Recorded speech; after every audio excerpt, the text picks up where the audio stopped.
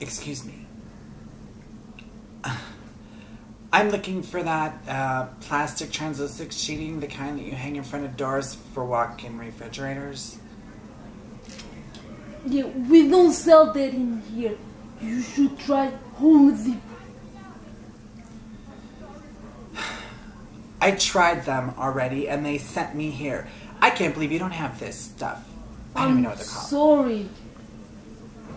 You're supposed to have everything. Well, we don't have that stuff that you don't even know what it's called.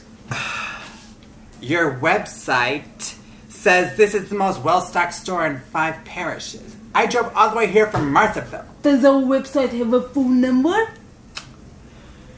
I suppose it does, but and it didn't occur to you to call us to see if we have one stock, whatever the hell it is you're looking for. Well, I think if a business chooses to classify... How old are you? Excuse me? How old are you?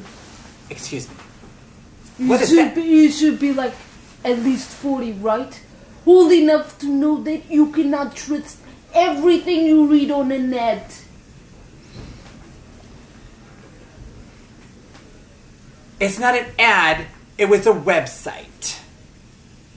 It's a website. Why didn't you ask to deliver it to you online? Or were you just looking for an excuse? I need to speak to your manager. To add those Excuse me. Can I speak to your manager? Fine. Well on!